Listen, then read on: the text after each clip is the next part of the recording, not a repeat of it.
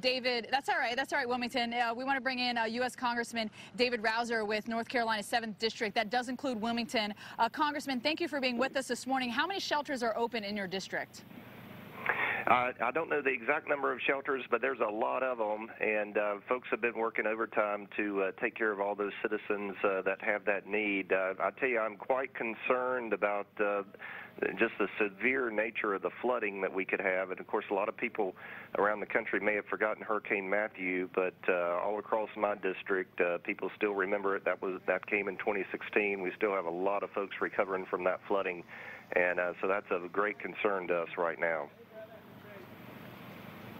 Okay, so let's talk about what resources you have, because we know President Trump approved federal funding for North Carolina.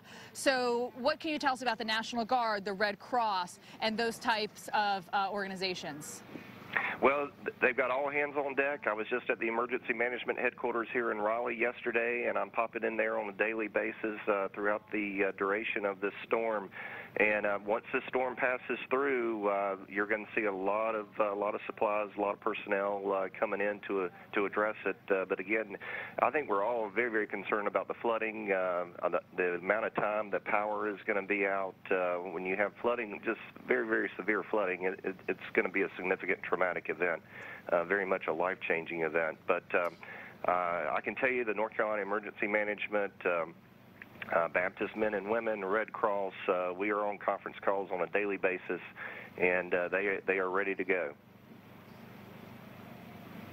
And, you know, when will the first responders, you know, I was talking to some police officers earlier. They said once this reaches a Category 1, they're pulling all the first responders in. So what should people do during the storm if they find themselves in trouble?